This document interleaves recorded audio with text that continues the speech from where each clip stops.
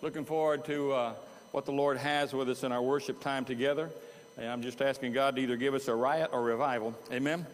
And hopefully it's the latter, the revival portion. But I'm glad to see you here today. Some of y'all not afraid of a little cold air coming down. Hallelujah. I don't know about you, but, all this Yankee dust keeps blowing from the north is filling my head, and I got this ringing in my ears, and it's that north wind blows it down, it just, needs to get a good south wind and blow it right back up where it came from. Be just all right with me. So praise the Lord. Somebody say amen. Amen. Don't be dead is rule number one. Let's stick to it this morning. I'd like to talk to you about crisis at the Crossroads. You say, what do you mean? Well, one, it kind of follows through with what we've been talking about the last couple of weeks, but more importantly, I think today's message is a message for not only our church and for us as individuals. I really believe this is a nation for the church in general, especially in the Western Hemisphere where things have turned more into just kind of playing at church instead of really being at church. I really feel we've come to the place in church today, in the Western Hemisphere at least, where it's like where Jesus talked to the Pharisees, that you're like children playing in the marketplace. If somebody doesn't play your favorite song, then you just go find somebody else that'll toot the flute the way you want it. And unfortunately, we've come to that place in our culture and in our world as well. But I want to talk to you what I believe is a very important strategic place that we are right now, I believe, as a nation, and how we need to make right choices. Your life is made up of millions of choices every day. And I think most of us are aware that if we make a good choice, it leads to a good place. You make a bad choice, it takes you where you really don't want to be. But all too often, people don't look down the road to see where their choices are going to lead them. It says about Moses in chapter 11, that he saw the suffering of the children of Israel and he saw the pleasures of sin for a season. And instead of choosing palace pleasure, he chose the suffering of the people of God over and against that. Kind of a ridiculous decision when you look at the world we live in today. Anybody that's in the world would look at that and say, oh, but that's an idiotic decision. You can have the palace life, the palace pleasures, the palace, all that. It's the lap of luxury. What's the matter with you? Why would you choose that? Said he had respect unto the reward. What's that mean? He looked down the road and saw where each choice would lead him, and how that would help us immensely in our lives if we really just take the time to be more discerning in the choices that we make. I'm going to be speaking today out of Exodus chapter 32. If you have your Bible, I'd like you to open up to that, and we'll have it on the screen as well. But in Exodus chapter 32, it's the story of the children of Israel as they are out of Egypt, but not yet into the promised land. And this is where we kind of left off last week. We talked about, the troubles and how that we need to be not like the whiners and the murmurers of Egypt. We need to be realizing how to win is through Christ and be what God's called us to be. We talked about all those issues that they faced. As Paul wrote, the church should look at those things in the past and see them as examples of things that we should do and not do. So as we move to this whole story, I want to just stay here one more week and camp around this whole passage of Scripture in the camp with the children of Israel. And the story takes up here where Moses has gone up on the mountain to receive the commandments of God, where God himself is with his finger penciling out the law, the 10 commandments, the 10 words.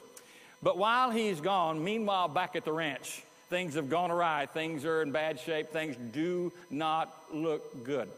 And so, as he's up there seeking God's face and God's preparing Moses for the leadership role that he has in the wilderness, God says, Moses, to realize down below things have gone awry, and I'm going to deal with those people, and I'm going to get rid of them. Well, this is where the passage takes up. Moses has come down after interceding on behalf of the people that God would not get rid of them, but he would spare them because they are his people, and he has made the covenant with them. And he's basically operating in a role of intercession. And then he comes down, and it picks up the story there where he stands in the gate of the camp. And it talks about, if you read the passage, now when Moses saw that the people were out of control, for Aaron had let them get out of control, to be a derision among their enemies, then Moses stood in the gate of the camp and said, whoever is for the Lord, come to me. And all the sons of Levi gathered together unto him. And he said to them, thus says the Lord God of Israel, every man, now this is a little strange if you don't read the whole story, put a sword upon your thigh and go back and forth that gate to gate in the camp and kill every man his brother and every man his friend and every man his neighbor. Those are the people who chose not to respond to the invitation call that he had given to the nation of Israel, who weren't going to be for the Lord. And so then it says, so when the sons Levi did as Moses instructed, and about 3,000 men fell that day. Then Moses said, dedicate yourself today to the Lord, and every man For every man has been against his son and against his brother in order that he may bestow a blessing upon you. Now, let's back up a few verses to where he talks about, this is time to make a decision. Whoever is for the Lord said. In fact, Moses comes down to the camp quite angry. And so angry that he breaks the tablets that God has pinned out. And he has to go back later and chisel them out himself. But he's so angry, he throws the tablets down and they are broken. And he calls on the people of God and exposes them in their sin and calls for those people to repent and get right. Said, who's ever for the Lord's side, let him come. I don't know what the camp of Israel, I've heard anything from 1 million to 3 million to 10 million to hundreds of thousands, but all but 3,000 obviously have made a vocal, at least some kind of movement towards the right choice. Those who haven't now face judgment. By the way, it shouldn't be surprising to us. Anytime we make a bad choice, we're going to face judgment anyway. It may not happen today, and it may not happen in the moment, but sooner or later, every bad choice leads to a bad place. It's a product and a byproduct of making a bad decision. If it's a decision against the Lord and the will of God, then obviously there's always judgment that follows. You can't just kind of put God on hold and say, I'm going to make this choice, and this choice, and expect God to bless it just because you made the decision. And all too often, at least in our contemporary Christian culture, we have that kind of mindset. It's kind of pick and choose at God the way we want to pick and choose at God. Now remember, the children of Israel, they're down in the camp. Moses is gone. Aaron's left in charge. He makes a bad decision, all right? The people he forms this golden calf out of the golden earrings that were in the people's ears. We mentioned those earrings last week, that they were symbols of slavery and being bond slaves to the Egyptians. So now those earrings are taken out and melted down, and he forms this particular golden calf. As it happens, remember, back on the mountain, while back at the ranch, back on the mountain, you have Moses getting this word from God of what's going on. God said, these people are out of control. They've turned themselves over to idolatry. And Moses begins to intercede. Then he comes down to the camp and preaches very powerfully with a very obvious demonstration of the zeal and the passion that he's experiencing in his life. Now, I'm sure there were people who were watching Moses at this point and say, can you believe that preacher? Look at him. Can you believe him? Look, he's just out of control. And he's just rebuking and preaching. And, we don't really want to hear that. In fact, that's probably why they elected Aaron, Aaron, praise God for Aaron. He was a great man of God, but like almost all people in scriptures, we see a point of failure in their life at some place or another, a place of brokenness, a place where they finally get to the end of themselves and get everything back right with God. Aaron hadn't reached this point right here and now. Aaron's making some bad decisions. But Moses comes down and he preaches this message, and it's a message of judgment, obviously. He's not being very palatable about the issue of immorality and idolatry that is taking place in the camp. Now, unfortunately, Aaron wasn't doing that, but Moses was. But here's the deal. This same thing is happening in our world today, and it's happening in churches this morning. You're having prophets of God, preachers of God, who stand up and they preach exactly what everybody wants them to hear. They preach a message that's sweet and humble and positive, and there's time for sweet messages and positive messages, but not when the house is burning. When the house is on fire, you're trying to get everybody awake and get out of the house before it destroys you. Amen? Now, I'm sure there are those who would mock this man of God, like many men of God in the past have been mocked, is preaching too hard, being way too serious. It's not comfortable. It's not exciting. It doesn't make me feel encouraged when you mention those kind of things. Let me tell you the difference between a true prophet of God and a false prophet of God. A true prophet of God is known just like Moses was known. He's on the mountain interceding, burdened, caring, compassionate, loving those people, praying for those people that they would not be destroyed. He comes down and he preaches the message of God without compromise, which is a hard message and a stern message that was needed in that moment. So he preaches wrath, but he always practices compassion. The false prophet, on the other hand, he'll do just the opposite. He's going to preach compassion. He's going to be everything you want to hear when you go to church, and you're going to feel all warm and fuzzy when you walk out. But he's going to practice wrath in his own life. He's there for himself, and the Bible talks about false prophets who are there just for what they can get off the flock and what they can fleece the flock for. How can I be blessed? How can I be prosperous? It doesn't matter what happens to the people of God. I'm really only concerned about me. The Bible says it's just the way it's going to be in the last days. In the end times, men shall heap to themselves teachers having itching ears. What does that mean? It means they like to hear you say, that was wonderful. That was great. You're so wonderful. You're such a great communicator. You're such a great pastor. He's always fishing for the compliment. And he adjusts what he says to the congregation, not on the basis of need within the fellowship, but on the basis of what he can get back in something that strokes his own ego. There's a great difference between a false prophet and the true prophet of God. The true prophet of God will always preach the word of God, but he lives with a compassionate heart. Now, it says the people got out of control, and obviously, if you this whole book of Exodus and the journeys, go back to chapter 19 and chapter 20 where God has brought great deliverance and the people are having revival and the people are saying, the Lord, He is God. You know, we're going to be what God's called us to be. And it's really, there's this time of recommitment and surrender as they walk out of Egypt, go through the Red Sea. God judges their enemies behind it, and it's celebration season. But not too long after this moment, we come to this moment. And no longer, I mean, you could preach a message there called the tragedy of unkept resolutions, the tragedy of broken promises. Not that God breaks His promise, right? If anybody here can tell me a time when God broke a promise to you, it hadn't happened yet, and it never will happen. But how many of us could stand up today and say, I broke a promise to God. I made a commitment to the Lord, and I've gone back on my commitment, or I broke my vow, my promise to the Lord Jesus Christ. So how do you get to that place? I think it comes back to this crossroad. And I believe if we fail to choose correctly at these major crossroads of our life, we are certainly doomed for destruction. And the church has certainly got to come to the place where they will say, I would rather have truth and maybe suffer with the children of Israel as they did. I would rather have truth, be a person of integrity, be a man of character, a woman of integrity, than to compromise the convictions of God's word and live in the pleasures of this world. And if we fail to choose, if we don't make that choice right, then we're always going to suffer for that choice. Well, they didn't make the choice right. They're worshiping this golden idol. There's all kinds of immorality. If you follow the storyline through, there's all kind of godliness. It's party atmosphere. It's party central. You know, it looks like it's far worse. But that's where the culture is it not? How do you get there? You've heard me talk about the domino principle before, right? So when the first domino falls and you line them all up, then the next domino and the next domino until they all collapse. What happened in the nation of Israel was this same kind of thing, the domino principle. And I think there's three major dominoes that fall in a culture, in a country, a nation, a church, or even a family. That when these three dominoes fall, it's just destructive. And there's a lot of people today who are living kind of in that destructive lifestyle because they're failing in these three areas, and they don't even realize it. It's kind of like Samson. Remember, he kept flirting with sin, and it said that when the Philistines finally came upon him, it says he rose at other times and shook himself, and he didn't know that his strength was gone.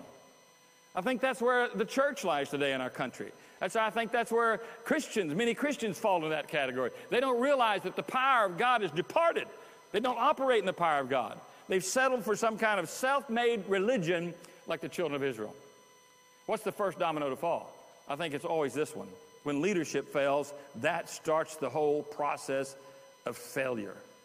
The greatest need, I think, in the church, the greatest need in our homes, the greatest need in this nation is for the leaders that God has ordained and appointed to rise up to be what God has called them to be. Because if you fail as a man, you fail in every area of your life. And people are living in this world, in this culture today, where they don't want to be what God's called them to be because they'd rather choose what the world has going on than to be what God has called us going on. I love what Tony Evans, when I heard him preach a message one time called The Feminization of the American Male. It's a great sermon title, right? The message was even greater than the title. It was talking about how men all this nation had abdicated, leadership roles, in the nation, in their homes, in the church. Let's let the women do it. Praise God that in Believers Fellowship we have a great majority of men, in fact more than most that I've seen in most churches when you look at the percentages of men who've chosen to be godly men, of men who want to serve God. Amen? Now there's still some of you guys who need to get on board. You say, how do you know? Because I know you, all right? I'm your pastor. The Bible says any good shepherd will know the state of his flock. How do you know me? You peeking on me? No, I know the guy accused me this morning of reading his mail. No, I don't. The Holy Spirit is a tattletale. Amen. He'll tell on me to Kathy at times. He'll tell on Kathy to me at times. He'll tell me about you. He might tell you about me even. But the Holy Spirit has a way of communicating with us. And we need to respond to that. But to abdicated the leadership in their home even to that of the role of, well, let's let the wife decide. If we're going to go to church, well, that's the wife's decision. If we're going to raise the children and minister to the children, that's the wife's decision. Instead of just being men of God. Men of God don't play well in the world, all right? Men of God don't play along. They don't get along well with friends in the world, all right? Because they're so different and they're so unique. I was writing a song not too long ago called Man of God. And in the context of the Man of God is, the theme of the song basically, he's strange, he's different. And I was kind of writing it in relationship to when I get around a lot of people, you know, especially a lot of friends in the larger group of my family. You know, there's Uncle Joe or whatever Joe, he's the pastor, you know. He's the pastor, so we expect him to be a little different. If you're a child of God, you're supposed to all of us be different, amen? We're all called to live on the same level. Now, obviously, you're going to have a leadership role. You better be serious about it.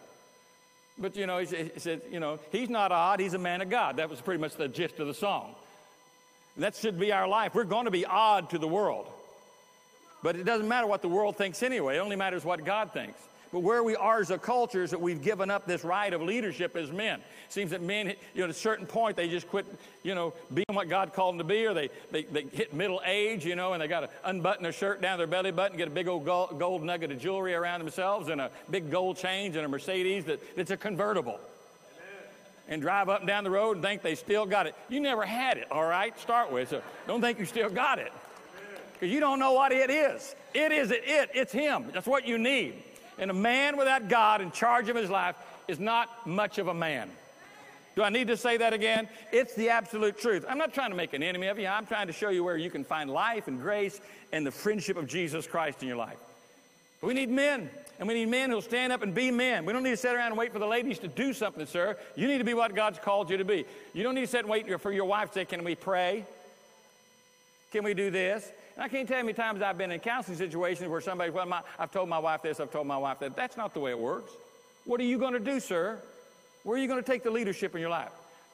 So domino number one, principle number one, when leadership fails, then everything else begins to crumble as well. But what's the second domino? The second domino is that when leadership fails, you can be sure the next thing to fail is the moral standard. Moral standards begin to fail.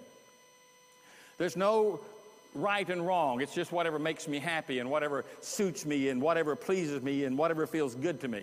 There's that passage in Proverbs that says that where no vision is, the people perish. There's different translations of that verse. In the New American Standard, it says this: there's no vision, the people are unrestrained. The New Contemporary Version says the people, you know, are uncontrolled. It is a Hebrew word which can be written that way. Even one translation I think is just as accurate. It says the people are naked. Certainly right in this situation, wasn't it? When there's no leadership to provide vision, when there's no leadership to provide direction, when there's no leadership to inspire those who follow, then certainly the people are unrestrained, uncontrolled, exposed, and vulnerable to attacks, is the whole idea. And this is exactly what's happened in the nation of Israel at this time. The children of Israel have capitulated to a leader who's not going to be much of a leader. He's not going to have convictions. He's not going to have standards. He calls for everybody to bring their golden earrings. He takes them, he smelts them down. And the Bible says he fashioned the golden calf. And all too often, that's exactly what is happening in homes and lives and churches. I can't tell how many pastors that I've dealt with over the years who at one time, I believe, were vigilant, were passionate, were zealous about the things of God, who held themselves to a high standard of commitment to Jesus Christ. But how many of those have fallen by the way or fallen aside simply because they quit being a dedicated, uncompromising pastor and leader of the people of God and began to give in to things in the world and things of the world. They began to preach messages, what they called grace. The grace allows you to go do whatever you want to do because you're saved and you're a child of God and you're going to go to heaven. And, you know, nothing's unlawful for you anymore. That's the message of grace to them. But the Bible makes it very clear that's not the message of grace. That's an abuse of grace. That's a misuse of grace. That if we are under grace, the Bible says, well, Paul writes to the church, one thing that the grace of God teaches us, it teaches us to deny all ungodliness. So anything that's not like God, that's on the deny package, all right? That's a no. Anything that glorifies God in your life, that's a yes. See how simple the decision is there? But somebody has to lead the way in that, because most of us, all of us, we're not geared to that naturally and normally. Our flesh doesn't want what God wants. Our flesh wants what we want. Once we're saved and in Christ now, we have been changed, and we have the power in Christ Jesus to make the choice and to succeed in making that choice to do what God wants. But all too often, we don't take the long look. We're just looking and focusing on what feels good, what's right now, what do I need, how can I escape? And it becomes the focus of our life. Next time you come to a decision like that, remember what God says. There's no temptation taking you, which is common to man. Everybody deals with temptation. But God will, with every temptation, make a way of escape. We don't realize that because we don't think about that, because we don't recall that. We don't take a long look in the midst of our choices and temptations. We take the short look. What's easy? What's right now? What brings satisfaction? What do I like? What helps me? And your decision, folks, is a bad decision because you're just looking here. You know in your mind what God said. You know in your mind what God said do or don't do. It's all there, but it didn't get processed. And you have to come in the times of choice and the times of decision to make the long look, to take the long look and say, hey, God said this, so that overrules this. I think I'll just go with God. You say it's just too easy. Praise God. You're the one who's making it difficult. I'm the one who tries to make it difficult. It's not. If any man's in Christ, he's a new creation. Will I choose to believe God or not? Aaron, he fashions this golden calf. Aaron gives up. He wants to hear what the people say. He likes to hear what's going on.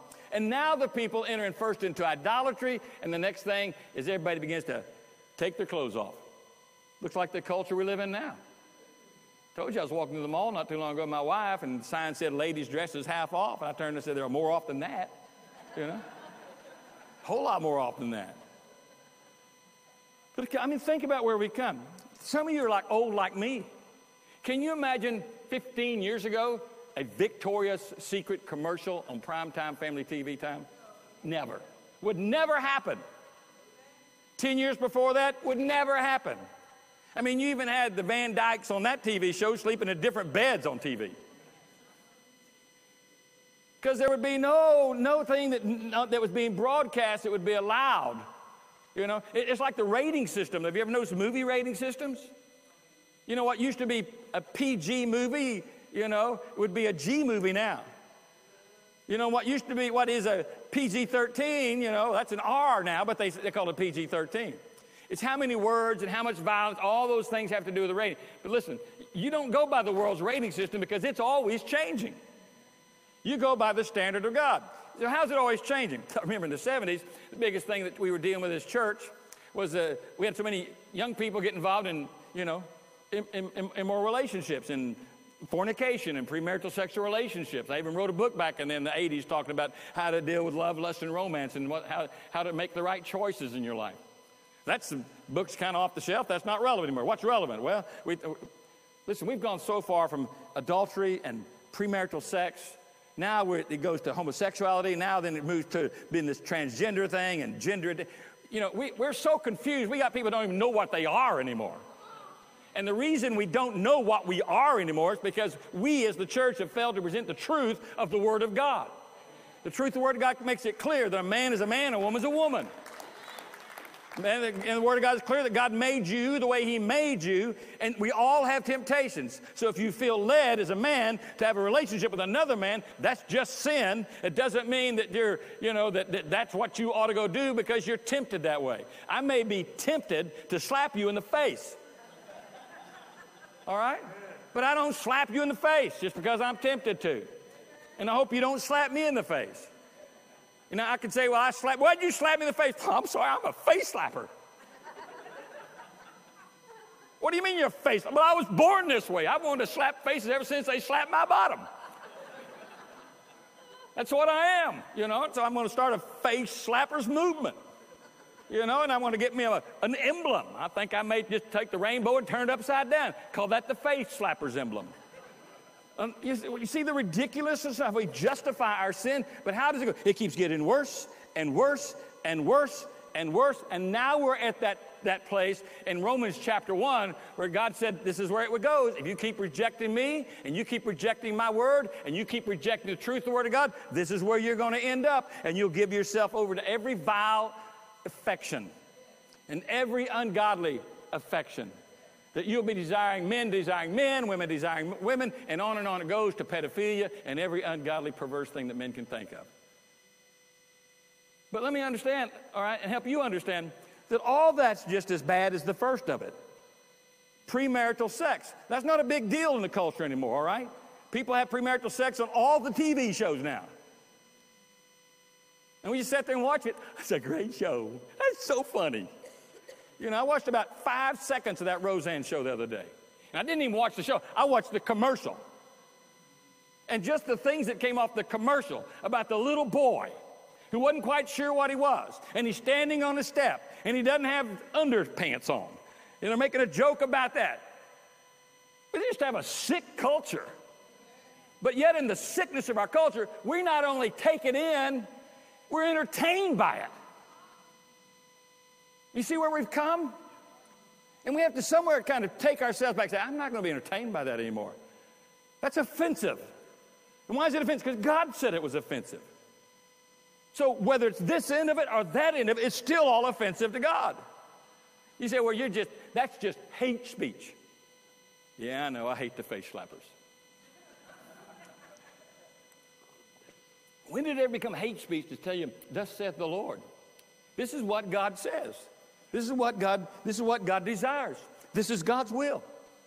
But I can guarantee you, the more and the more and the more this culture gets sick of Christianity, the more you're going to be characterized as the hate speech person. We practice compassion. We preach the truth, but we love all folks. I love that guy who's the pedophile as much as I love that person who's the homosexual, as much as I love that person who's the adulterer, as much as I love that person who's involved in premarital sex, as much as I love you. Jesus died for all men, and sin is sin in his eyes, and we've got to get back to the church and say, hey, I've been sucked into this vacuum, and I'm not going there anymore. I'm not going to be entertained by it. I'm not going to laugh at it. I'm going to be what God's called me to be. I'm going to stand up for Jesus. Be the man, the woman you're supposed to be. What's happened? The moral standard fails, and again, it's like the dominoes, and they begin to fall and fall, and what happens? We're unrestrained, and we're uncovered, and we're completely exposed. What happens next? Domino number 3. The whole religious system fails. Now, last week, remember I said in our message that we were talking about the children of Israel in the wilderness, that I said that we are real, not religious, and there is a difference. But once we do become real, you know what happens? We get religious.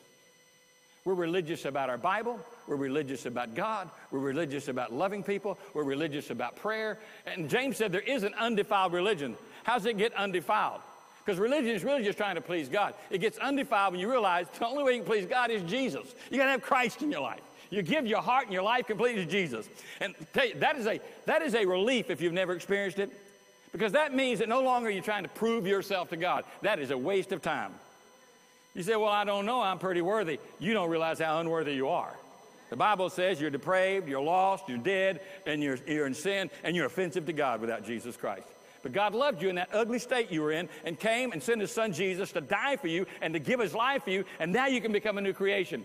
But now, because I love him, I want to serve him. Because I love him, I want to be what he wants me to be. Because I love him, I'm going to follow him. Because I love him, I'm going to trust his word. Because I love him, I'm going to share Christ. Because I love him, I'm going to come to church. Because I love him, I'm going to give. Amen? That's undefiled religion. I'm going to take care of the widow. I'm going to help the homeless. I'm going to minister to people. I'm going to care about people. That's undefiled religion. But what happens with these people, what are they doing? They're worshiping a golden calf. Idolatry. In fact, it doesn't have to be a golden calf. I think it was Billy Graham, as I've stated before, who said we don't worship golden images anymore before us. We have our own little golden calves in our mind. We have a religious system of our own making and our own thinking of this is the way I please God. It's like Oprah's response when somebody asked her about Jesus and Christianity. She said, well, what I've done, I have my own kind of ideas, and I've formulated a little bit from everything and put it together to my, I guess, the O-religion. You know? Well, I'm sorry, the O-religion won't get you very far. You need the Jesus Christ commitment to Christ in your life. Now, folks, I want you to know, I've shared some things this morning that are reality. Because I think every once in a while, we need to have a reality check. All right? We need to have a reality check. And we need to get real serious about where we are and see if our religion's corrupted. I tell you, you can check yourself. Is my religion corrupted? Have I gone to what it talked about last week? I just become a murmurer. And God said, you're murmuring against me. I become ungrateful. My spirit is a spirit of ingratitude towards others. I want everybody to recognize me. I want everybody to honor me. I want everybody to bless me. It's no longer about God. It's about me now. That's when religion becomes defiled. It becomes where I can do my thing externally and do whatever I want internally. I mean, it's one thing to sit here and talk about the incestuous relationships of the culture, the pedophilia and the homosexuality and the adultery and the premarital sex and all those things. You know, and everybody says, amen. But what about the pornography? What about those little visits to those little pornographic pages? Those things that defile you much deeper than you'll ever realize. The things that leave such a lasting imprint upon your psyche that are so cancerous to every relationship you will ever experience in your life. What about those things? Just religion gets defiled. And it doesn't have to be these external demonstrations. You can sit here in church. You can preach this message. You can be in the ensemble. You can be a lift group leader. You can be somebody who stands at the door every Sunday and greets every person that comes to that door, and your heart still be defiled. Because we know how to have a religious appearance to people. But God sees well beyond and well below that surface that we would put up for him. And it's the hypocrisy of our lives that's so damning to us that we don't really see what God's up to. Religion is defiled.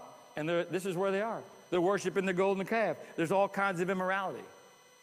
I could probably spend another hour and a half just talking about the moral decay that our culture is experiencing, that America is experiencing. But I want to say this. I believe majority of it comes back to our responsibility to be the bearers of a standard, that we hold the moral standard high, that we cry out against the culture when it's wrong, that we stand up, and it's not just to say this is wrong. We're pointing people to what is right.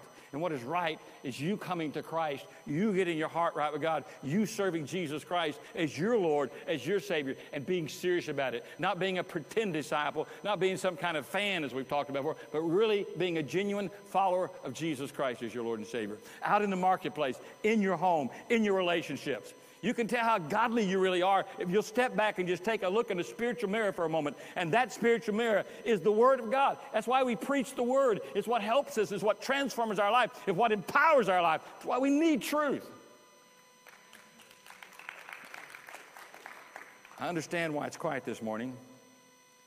But I think the same thing that we need to realize is just as it was in Moses' day, so it is today. And somebody needs to stand in the gate of the camp and say, who is on the Lord's side? Who's going to follow Jesus? Not your made-up Jesus, not the Jesus of your own mental making, not the one that satisfies you, but the one that you're interested in satisfying. The one that you're not trying to get something from, a ticket to heaven, get out of hell, get a blessing for your life, find healing for your body, but the Jesus who calls you to deep relationship, genuine fellowship, and a genuine love relationship. Now listen carefully. It's a valley of decision. It's the crisis at the crossroads. Choose correctly, enjoy the blessings of God on your life. Choose incorrectly, and you mess your life up. The Bible says, Jesus said, there's just two roads. How many? Now, what he didn't say, Jesus didn't say, well, there's two roads. There's a broad road and a narrow road. Oh, by the way, there is a fence in the middle. I don't know how many people told me, oh, Brother Joe, I'm not really in around. I'm kind of on the fence. There is no fence. All right? It's not there. It's a fabrication of your mind. Truth dictates you're on the broad road. You may be hanging toward the edge, trying to walk that little white line on the side, but you're on the wrong road. It's going to take you to the wrong place. It's a bad decision. You're not going to end up where you really want to be in your life. You say, Brother Joe, that's difficult. That's hard preaching. That's not hard preaching. That's Jesus preaching. It was Jesus who said that. And when you start questioning the letters in red, you really got some major problems. Amen? Listen, you know what else he said? In Matthew 6:24, no man can serve two masters. But what do we find many people in our churches doing? Trying to serve two masters. They would never identify the other master as who it really is, which we know who that is. It's either Jesus or the devil, right? They just thought, it's me. It's what I want. It's my will. It's my way. But what's happening, you're just becoming a pawn in the hands of somebody who's manipulating you. And you're being spiritually manipulated. In fact, he's so good at what he does, the Bible says you can be blinded by it, this deception. And so there's these two roads, and Jesus said, so here you are. It's the broad road or narrow road. And he went on to say, you can't serve two masters. You're going to hate one and despise the other, or you'll hold to one and despise the other. You say, well, Brother Joe, I'm not really being what God's called me to be, but I really can't say I'm despising the Lord. Every day, more and more. When you find yourself walking out, well, that term was used too hard, you're despising the Lord. If it was truth, it was the Word of God, it was preached with compassion, you walk out of here, I don't like that, you're despising the Lord. It's not me you're despising. It don't bother me. I'm not going to lose any sleep over it. All right? I'll spend some more time in prayer for you. But I'm on the right road. When you get out there and you start weighing yourself out and you start looking, making decisions like, well, look at so-and-so, and they claim to be Christians, and they go do this, and so I'm going to go do this. Why can't I go do that? You're despising the Lord. You're measuring. Jesus even said, if you measure yourself by other men, you become foolish. Well, you know, I think I'm going to join that church. I remember as a kid, that's what I told my mom. I said, I want to be a Methodist. Nothing against Methodists if you're looking by Facebook. Wesley's were some of the greatest preachers America ever saw. But I want to go to the Methodist church because they got to dance. And I like to dance. I still do. Ask Kathy. I'm dancing around the house all the time. She just sits there and shakes her head. That's not dancing. That's not dancing. Commercials come on with some pumped up music. I'm dancing. You know. So I wanted to go to the Methodist church so I could be a dancer, go dance, you know, go to dances, school dances and stuff, because my mom was used to the straight line hardcore Baptist, and we weren't going to dance. But that's the way people do in their life today, isn't it? I think I'll join something else, because I don't want truth. I will never, ever apologize for preaching you the truth.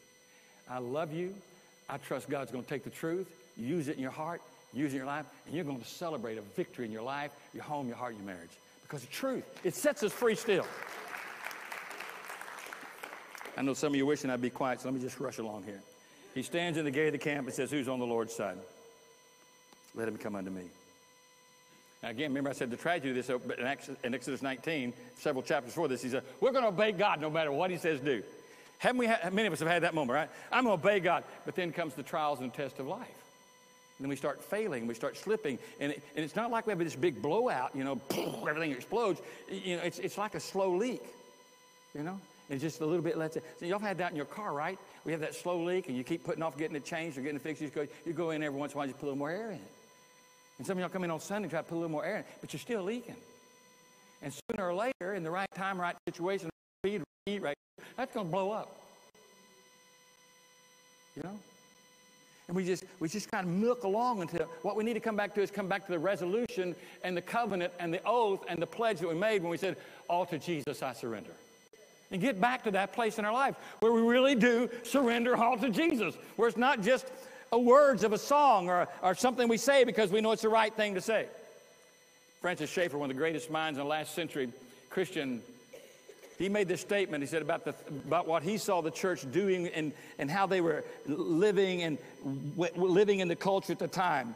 He stated that the greatest crisis facing us is spiritual, first of all. And for Christians, the greatest crisis you face is really a spiritual crisis. He says we've been too satisfied to just be religious than to really be spiritual. Just kind of check the list off, in other words. I prayed, I read my Bible, went to church. But when it comes to practical aspects of really living for God and really being committed, a disciple of Jesus Christ, we're really walking in relationship and fellowship with him, it's another deal.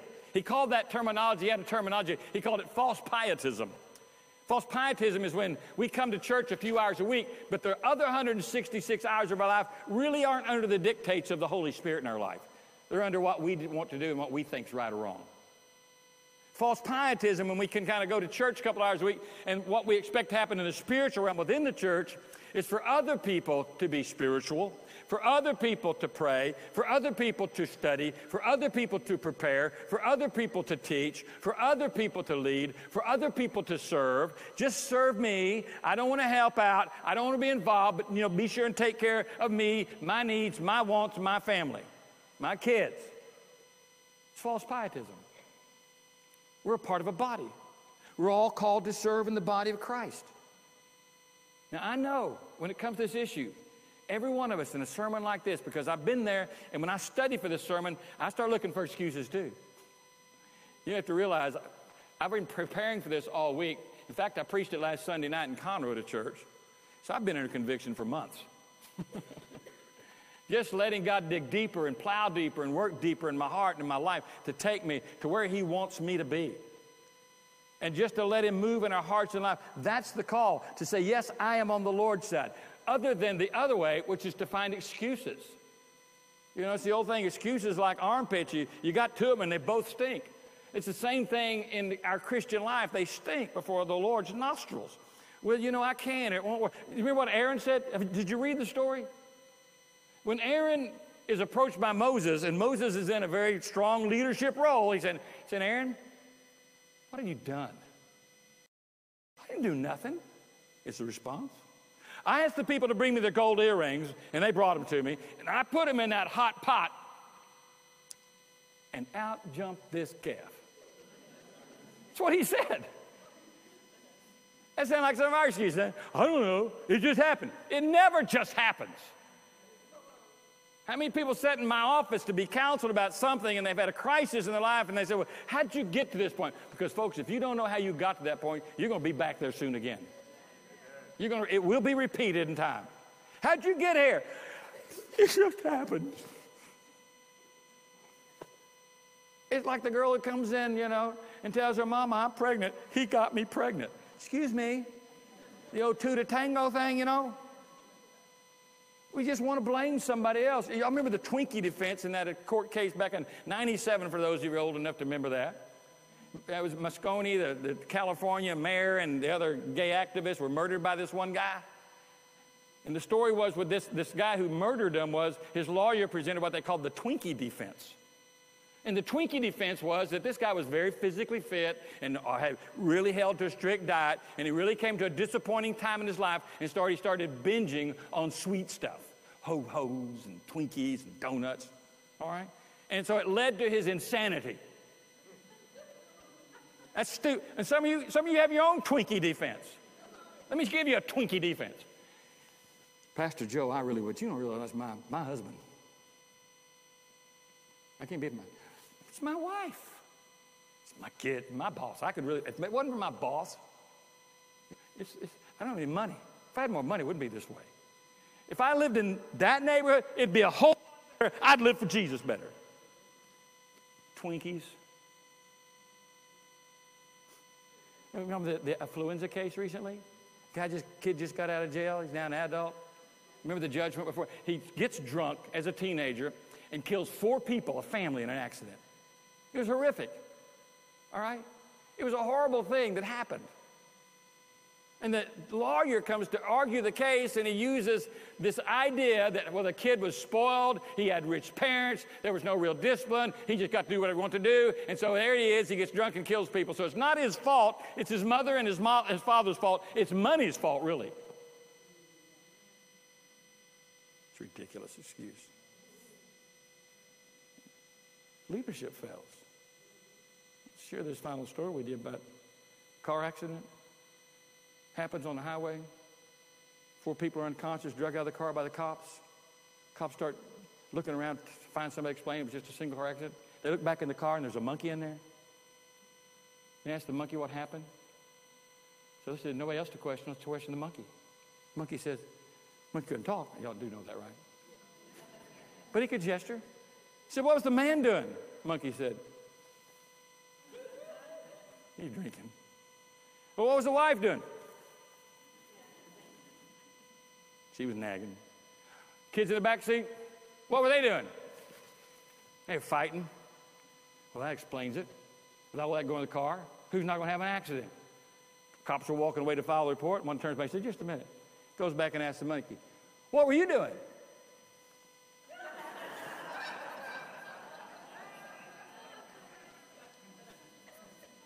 We got too many monkeys driving the car.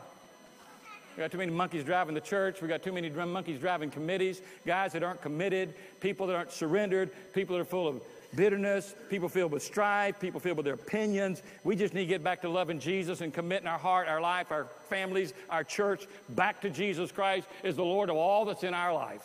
Can I get an amen? Anything else is a cop-out. Anything else is an excuse. Anything else is not going to work. That day when Moses stood in the gate of the camp and said, who is on the Lord's side? You know, he gave an invitation. We don't have churches that don't even give invitations anymore. He gave an invitation. Why? Because we don't want to put people on the spot. Well, tell that to Jesus, because everywhere he went, he divided them or decided them. Everywhere he went, he said, come unto me. Everywhere he said, if any man will come after me, let him deny himself, take up the cross, follow me. Over and over again, throughout the Bible, from Genesis to the book of Revelation. In Genesis, Adam, where are you? Come out of there. Come forward. To the book of Revelation, if you have ears to hear, it's time to hear what the Spirit's saying to the church. Now, I'm sure there were people, that 3,000 that died that day, who when the guys came with the sword said, hey, hold on. Don't use that on me. I've changed my mind. What makes us think we get another opportunity? Sir, what makes you think you're ever going to have another chance to hear another sermon? Ma'am, what makes you think at all that you have as much time as you want to make any decision you decide to make and desire to make? When you get ready, you'll do it on your time. That's not what the Bible teaches. The Word of God says, today, if you hear His voice, do not harden your heart. Because when you harden your heart, you won't hear it next time. And you keep saying no to God and no to Jesus and no to the Holy Spirit, sooner or later, you're going to become what the Bible calls reprobate. You just get a hard heart. Doesn't bother you anymore to be bothered by the Holy Spirit. You become unfunctional and unusable in the kingdom of God. Some of you here today, and you have been putting Jesus off as your Lord and Savior for a long time. You've tried to kind of bring Jesus into the framework of your life, but you really don't want him to be in charge. You want to go to heaven, and you like the people that like Jesus, but yet when the time comes, the Holy Spirit comes and he starts speaking to you about your salvation and about giving your life and turning from yourself and turning from your sin, and you say, I just can't do that. Or you get to the point where you're ready to do it, but then comes that point where the Bible says we believe in our heart and we confess with our mouth. You just can't do that because you're so concerned about what somebody's going to think or say or do if you give your life to Jesus. That's a sorry reason to die and go to hell. Is it not? What would hinder you today from giving your life to Christ when you have this clear call to a life that will be changed eternally by the power of God's Spirit and by the presence of God working in your life? You can be changed. For those of you here today that are Christians, you're so far away from God, you wouldn't recognize him if you ran into him in Walmart. Because your heart's become calloused. You're not really wanting to hear from God. You're not desiring his word. You don't spend any time with him. You just go along with this framework that you're right with God because you do certain things. That's not going to save you. And it's not going to help you in your Christian life if you are saved. You can do that as a Christian. The Apostle Peter said, you can wander so far away from God, you forget you were saved. You become blinded. It's easy to get to that point. And instead of hearing a message like this and saying, that's what the church needs, that's what our nation needs, that's what I need to hear today, you'd walk out here and say, that's sorry, preacher. Missed the mark completely. The greatest need in our nation right now is for preaching like this and people like this who are speaking this message to our culture. Not in a spirit of anger, not in a spirit of arrogance, but with genuine compassion. Saying God loves you and can change your life forever and will forgive every sin you have ever committed in your life. And if I were to set you down with a pencil and a piece of paper, there's not enough paper for you to begin to write them out if we get honest with ourselves. And God washes all that away. How do you get there? Moses stood in the gate and said, who's on the Lord's side? Who's going to make this decision? Who's going to follow? But you can't make any excuses. You can't make any excuses. What's the Lord saying to you today? Where's your spiritual walk right now? Where's your life? I've told you on many, many occasions that as opportunities avail, I will always be calling you deeper for Jesus, farther for Jesus, stronger for Jesus in your life. This is one of those days. But I think we have to pull back the cover on all our mediocrity, all of our carnality, and get serious about Christ in our life. Doesn't mean I'm going to be perfect, but it means I'm now empowered and I'm moving towards perfection in Jesus. Would you stand with me with your heads bowed? And I would ask you just to bow your heads as you stand. I'm going to ask you this morning, just from my heart to your heart, for you to be as open to the Lord as possible and as honest with God as possible. How many this morning would just be willing to let God speak to your heart right now? No matter where you are in your walk with Christ, or even if you don't know Christ. I believe the Holy Spirit's presence here today is obvious. And I believe he wants to speak to you. All we have to do is open our heart and mind and ears and let him speak to us. With every head bowed and every eye closed, let me just ask you a question. How many in this room today know without any shadow of a doubt that you know that if you died today, you'd spend eternity with Jesus Christ because there was a time in your life when you gave your heart in faith to Jesus as your Lord and Savior? If that's you and you know that you know you're a believer, would you slip your hand up as a testimony? Just raise it up high. As a testimony, Lord, I know that I know I'm a child of God. Praise the Lord. You can put them down. You can put them down. How many of you that just raised your hand, you acknowledge the fact that you do know Jesus, could be honest enough to say, Pastor, God spoke to me today about some things in my life that I need to get right, that I need to settle, that I don't need to play around with, don't need to toy around with, don't need to be indefinite about. I need to be definite. You say, that's me, Pastor. Pray for me this morning. I'm talking to Christians. Pastor, that's me. There's things in my life I just need to get right with God today. I want to get it. Slip it up. Don't let Satan talk you out of this day. Just get it up high. That's me. That's me. That's me.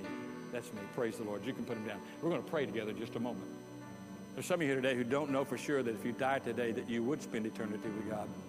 That you do know that you are a child of God. You've been religious, but you've never started that relationship with Jesus by surrendering your heart and following him in your life.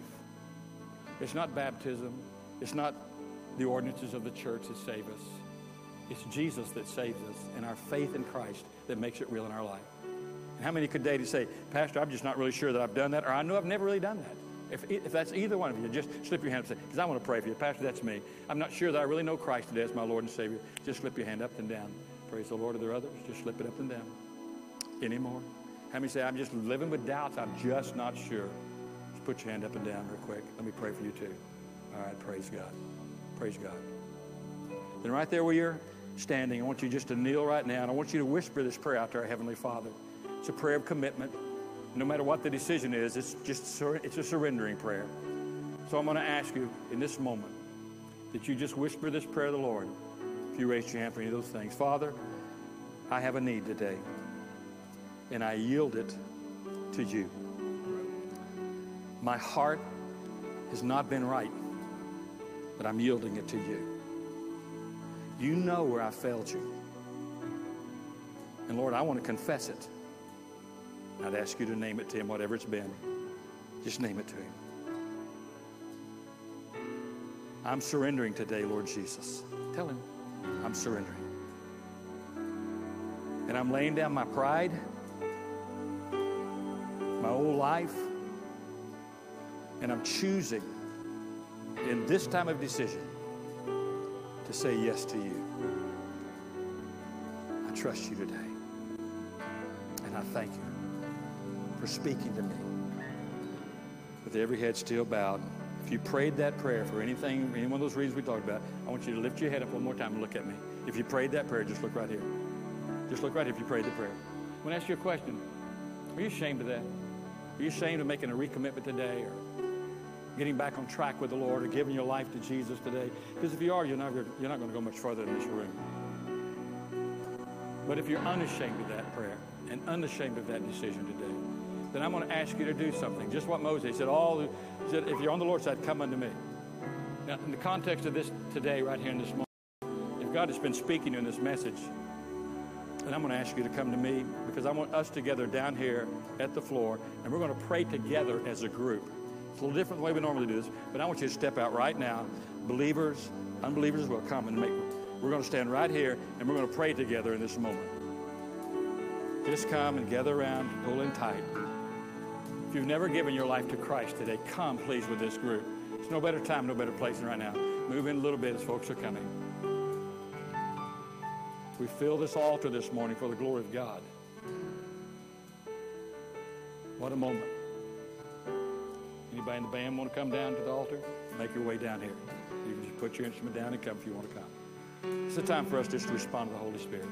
You come.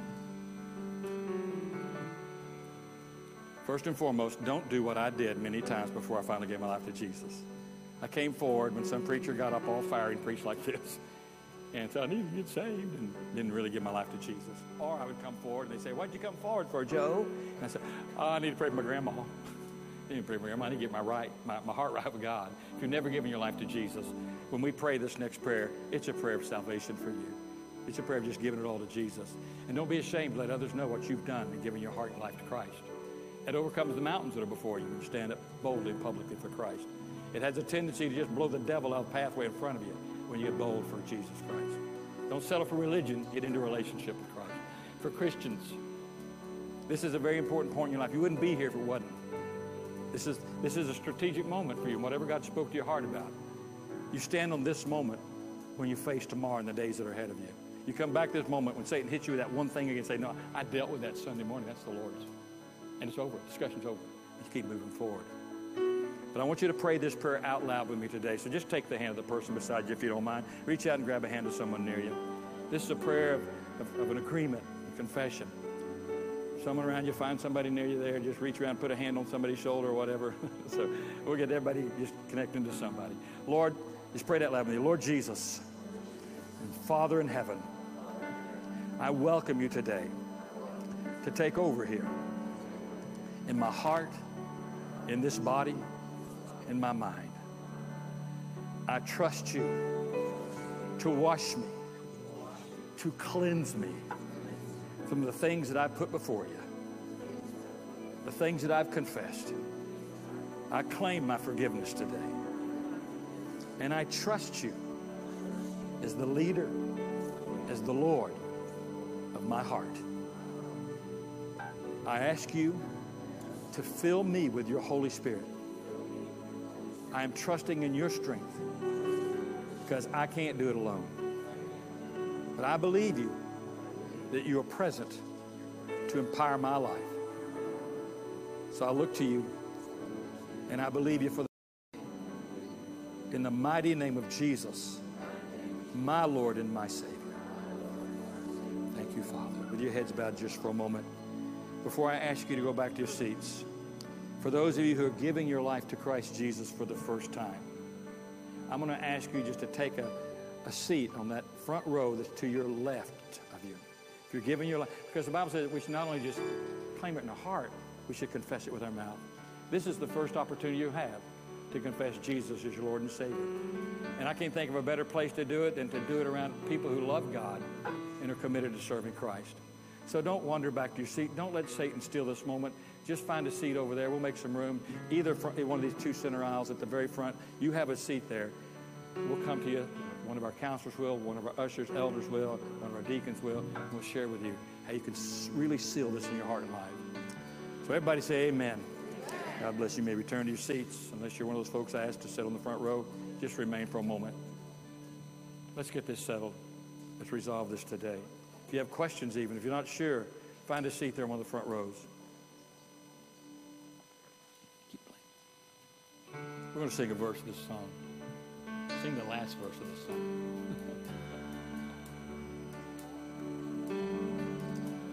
Stay in an attitude of prayer, folks. Death could not hold you. Veil tore before you. Silence the ghost of sin and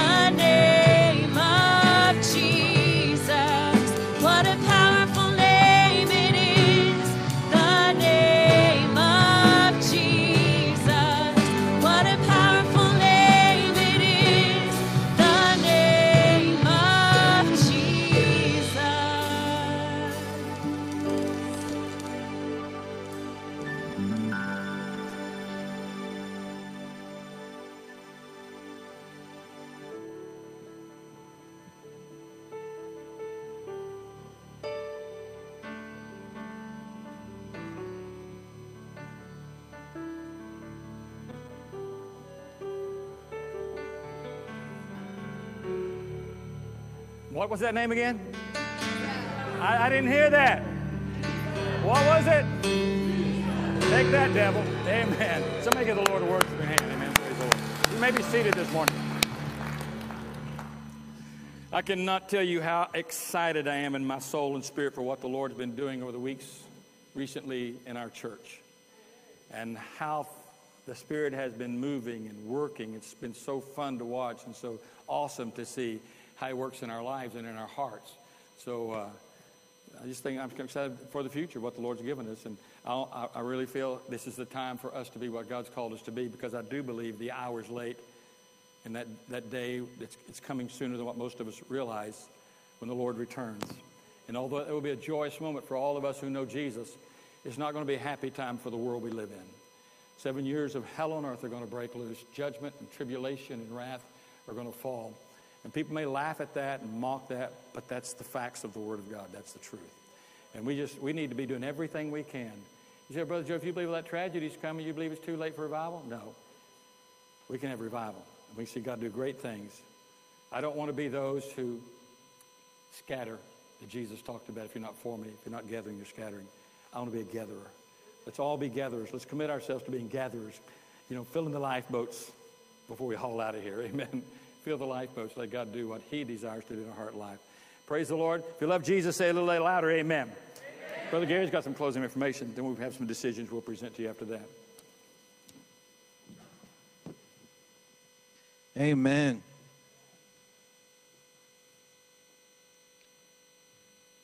Actually, I think do we have a video that okay, while they're getting that, I do have Miss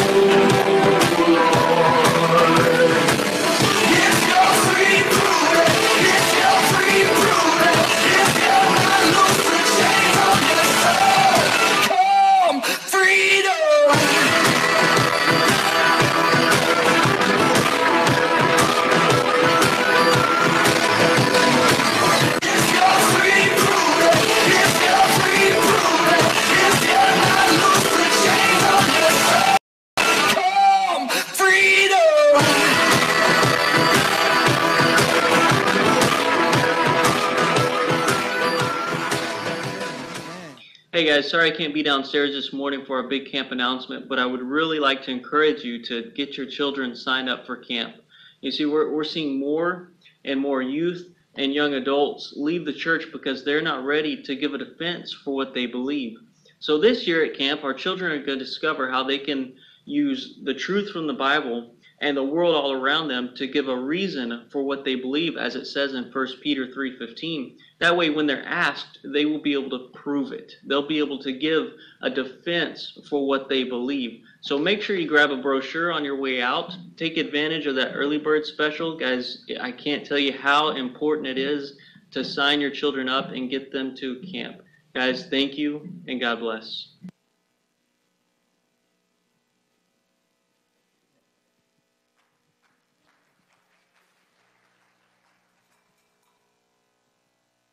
Good morning. Do we not attend a church that's just incredible? My heart is just rejoicing and I'm just praising the Lord. Ladies, I want to talk to you for a couple minutes, but men, you can listen in.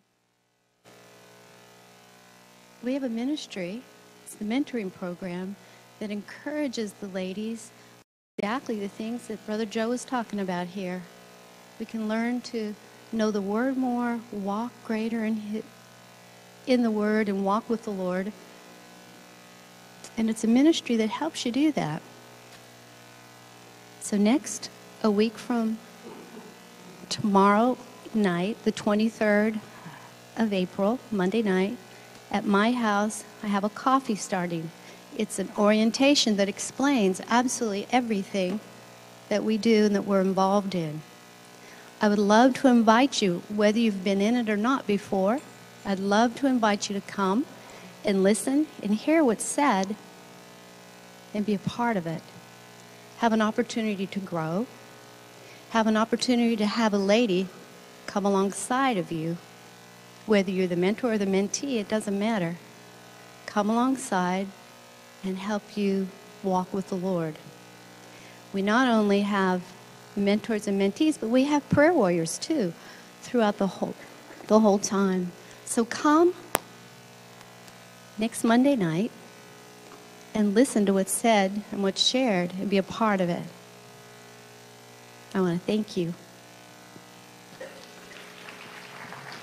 Amen. Well, who's glad they came to church today?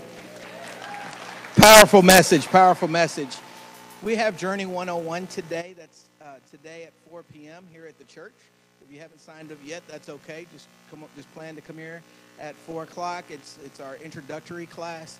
It will explain a little bit more about our church, the history of our church, and talk to you about joining our church. Next slide is our Financial Peace University graduates. We actually started this in February. Yes, round of applause. We had 9 families show up, or register 9 families, and in 9 weeks, the graduates, we were able to pay off $13,000 in debt and save over $20,000. That's in 9 weeks. So this class is life-changing. If you're interested, we are going to have another Financial Peace University class in the coming months. And so if you're interested in it, please do see me or call the church about that for more information. Next, a Lift Luncheon. That's going to be 10 minutes after we dismiss. It's going to be in the fellowship hall. So if you're a Lift leader, an associate, please plan on staying afterwards. Also, Food Pantry. Don't forget to stop by the kitchen for bread and desserts.